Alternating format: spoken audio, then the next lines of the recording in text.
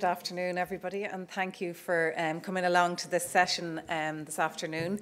I think you're going to find it interesting and informative and an innovative approach to supporting students in their transition to third level, and that's on the ITB campus, so the Institute of Technology in Blanchardstown. So my name is Suzanne McCarthy. I'm an educational psychologist working with the National Learning Network, which is part of the Rehab Group. And this is my colleague Naoise Webb, who is an assistant psychologist, also working with the National Learning Network, but we're both working on the campus of ITB and supporting students around their transition into third level. So I'm just going to talk to you, I'll give you an overview of what we're going to cover over the next 20 minutes or so. So I'm just going to talk to you a little bit around the importance, I suppose, of the relationship between the National Learning Network and ITB, and why we take this particular approach that we do. And then how do we do that within a UDL framework. And then Naoise is going to look at the results of what we call learner profiling. So we'll talk to you a little bit more about what that is. And as I said, Naoise is going to talk you through the sort of typical trends and patterns and the results of that profiling that we do with all first-year students in the college in Blanchardstown. And then she's also going to look at the feedback that we receive from the academic staff in ITB, where they talk about how they use the information from the learner profiling to influence their teaching and learning in the lecture rooms. And then the student engagement with our own services. So we provide one-to-one education and psychological support to a smaller number of students who have more complex needs and need that one-to-one support. And just a little bit of information about that around gender differences and the types of supports that the students are requesting. And then at the very end, then I'll just wrap up to talk about some of the challenges that we face in providing this type of support and taking this particular type of approach, but also the benefits of that approach and the outcomes for the students. So I suppose, where did this all come about? We started working with ITB back in 2003, and I suppose we had this shared vision and mission of how we wanted to support students at third level.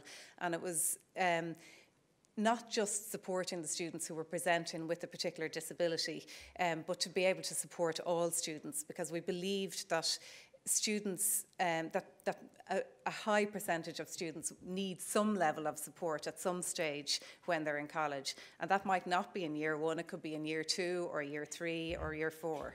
And there's no disability office in Blanchardstown, which is unique in itself, I suppose, in some ways, that it's just student services and the National Learning Network. And I suppose students feel less stigma attached to seeking the help then from the services, because it doesn't have a big sign that says disability over the door.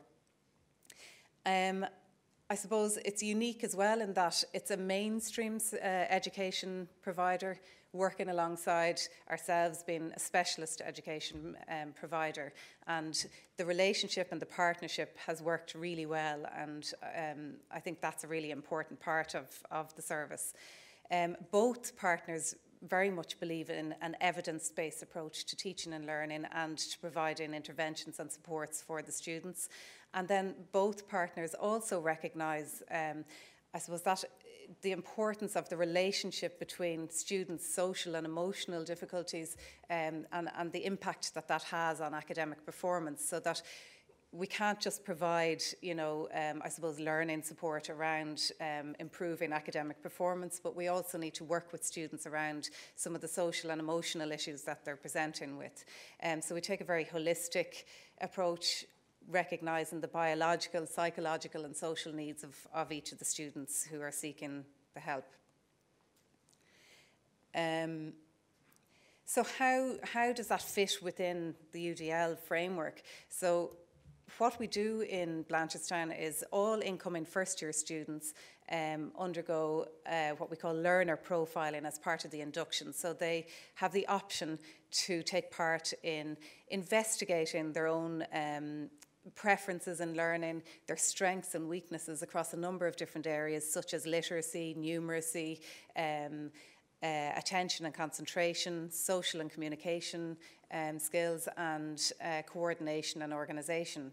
And then they also complete a study skills questionnaire, which is linked very much to studying at third level, so things around note-taking, organisation, time management, reading for research, reading for meaning, critical reflection, and all of those kinds of areas. And as I said, Naoise is going to run through some of the results of that and the comparisons in gender and the comparisons in different schools within the college.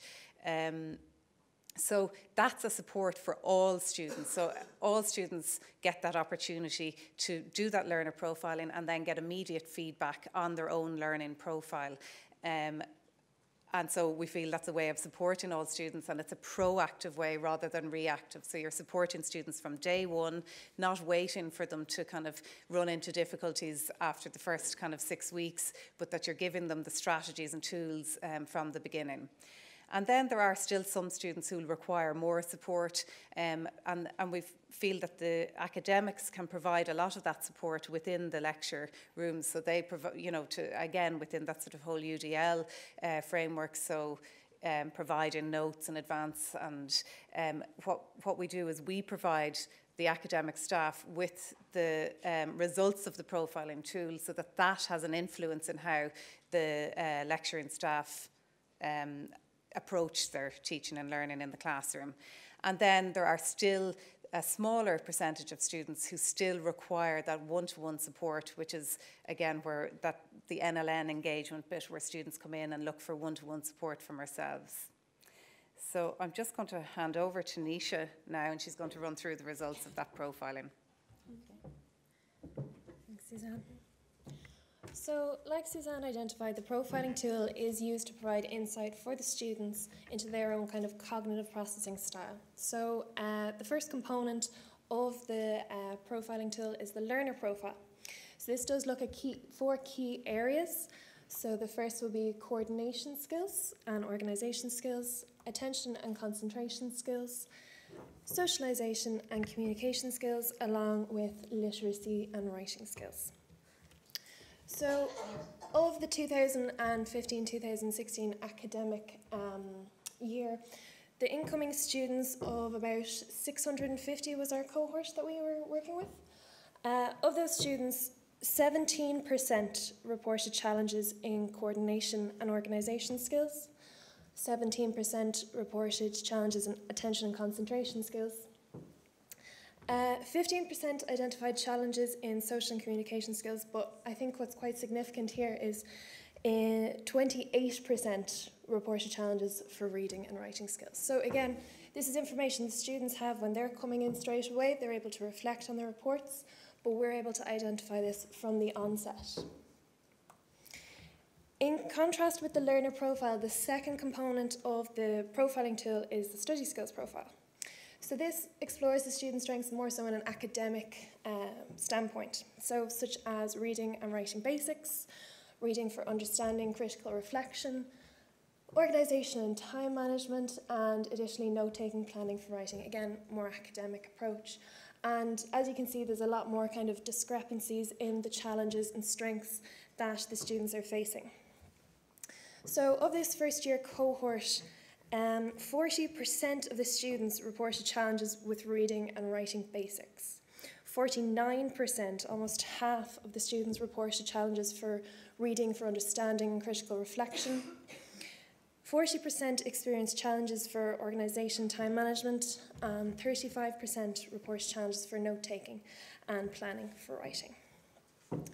When we dug into this data just a little bit further, we divided the respondents up into the different schools within the college. So 3 main schools. We looked at the engineering and informatics school, which would have included courses such as engineering, computing, mechatronics, horticulture, and creative digital media. We also looked at the School of Humanities, which included community and youth development, early childhood care and education, along with social care. And we also looked at the School of Business, which would comprise a lot of the business courses within ITB. So when we were comparing between the schools across the two different components of the profiling tool, in some areas we were able to identify that there were quite similar challenges and strengths being identified. So reading in the learner profile was identified as quite a consistent challenge, or not so much in comparison to all of the schools. Reading and writing basics and reading for understanding in the study skills was again quite consistent. However, in comparison, we were able to identify that there were some challenges and some contrasts between the schools, looking at it a bit further. For example, the School of Engineering and Informatics did identify higher challenges in both note-taking and organisation in comparison to the School of Humanities.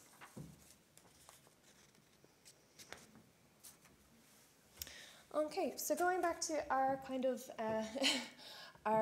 dynamic triangle of interaction, we are very conscious that the lecture feedback, the lectures are so important in terms of supporting the students in that UDL framework.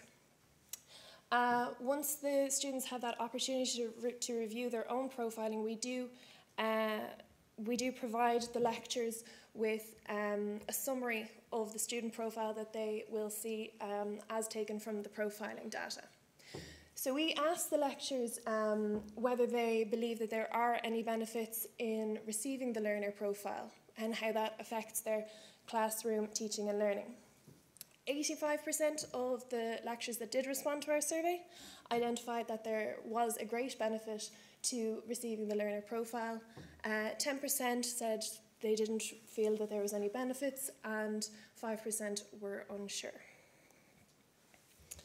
So when we prompted how the lecturing staff incorporated universal design for learning in their classroom activities, 3 main themes emerged from the feedback.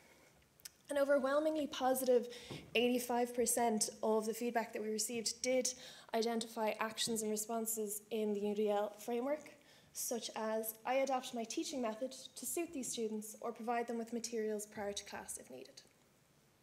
There was 15% of the feedback we received which did identify a lack of action or response in UDL, such as, I read the reports, but just lecture as usual. And a final theme emerged where staff were uncertain regarding their personal competency in UDL, with one quote stating, "No, in that I am not equipped to deal with some issues," which I think is, quite important to take account of at the same time.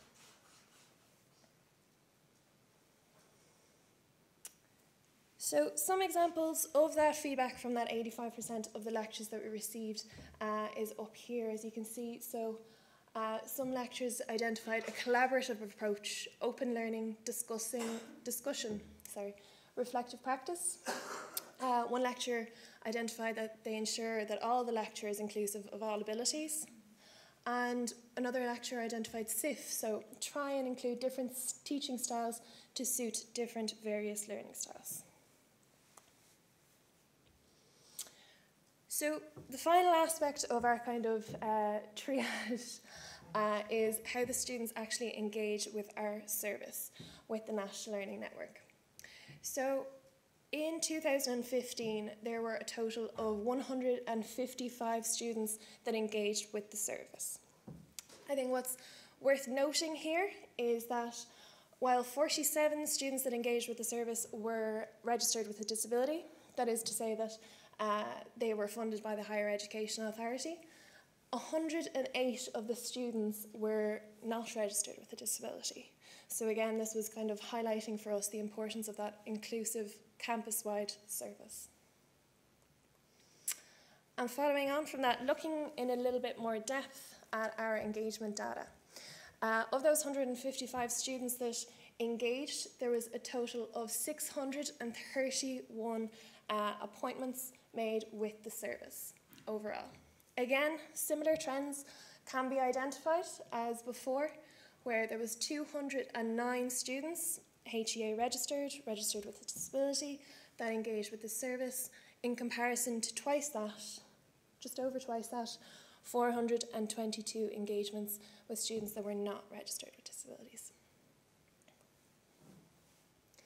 So looking in on those engagements pieces, we identified that the majority of the service was being used for academic supports.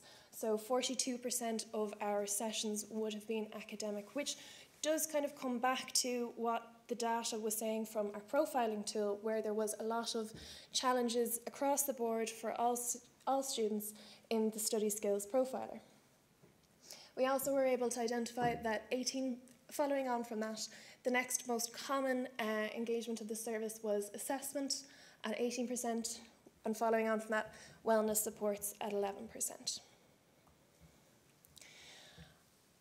I think it is important to note that the kind of engagement with the service, so who is accessing for what. Females were more engaged with the service in terms of seeking academic support and wellness support, which is quite consistent with the literature, but quite interestingly, males were more likely to seek out assessment or social supports. Okay. So I'll pass it back over to Suzanne now.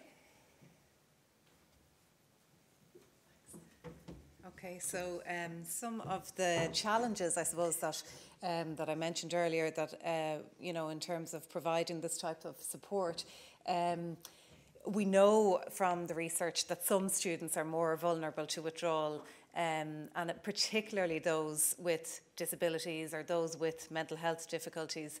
But we also know that they're more successful once they're supported appropriately. So I suppose by using an approach like this, where we're offering support to all students coming in first year in week one, we feel that it's a very proactive way of trying to get around that issue of students dropping out maybe in the first semester or within the first 6 to 8 weeks of the first semester. The students, I suppose, we've been working in this area since 2003, and the complexity of the students who are presenting to us, the complexity of the difficulties that they're presenting with has increased hugely, and more students are presenting with multiple diagnoses than they used to before. And what I mean by that is more than one diagnostic label. So we'll have students who might come in with, saying that they are on paper that they have autism, and that they have depression and anxiety, and that they might have, one or two other labels on top of that. And for a lot of the students, they don't understand what half of the labels mean. So there's a huge piece of work around that, around trying to, I suppose, what we call psychoeducation of the particular labels, but also awareness raising across the campus for the staff, for the lecturing staff, and for all staff on a campus, to kind of just to make people a little bit more aware and feel less threatened, I suppose, by these complicated labels. And then the numbers of students presenting with mental health difficulties, ASD and ADHD, I think all colleges around the country would agree with the fact that the numbers have increased hugely in those areas. And again, it's about trying to support teaching staff to manage that, because teaching staff have told us, about the difficulties in classroom, and they kind of refer to behavioural difficulties within the classroom setting as well. And it's about trying to help them overcome some of those difficulties. And again, I think awareness around those diagnostic labels helps with that. And so we do provide workshops and seminars across the campus for various different staff, not just the teaching staff, but also other administrative staff and people within the student services area as well. And then just some of the outcomes for the students themselves. In providing this type of support, we believe strongly in front-loading supports in first year, and we really feel, and we know from the student engagement figures and of our particular service, that by providing as much support in first year for students, then they're able to self-manage their own difficulties. By the time they get through first year, we all know, those of us who have been through the college system, that first year, once you get through first year, it's a big barrier to overcome, and you kind of settle in after that. So we've very few students in second year or third year or fourth year who access support from ourselves. Sometimes when they get to fourth year and they're doing a thesis, they come back to us for a little bit more support. But generally, we see that it's just first year students. So they've learned to self-manage the difficulties.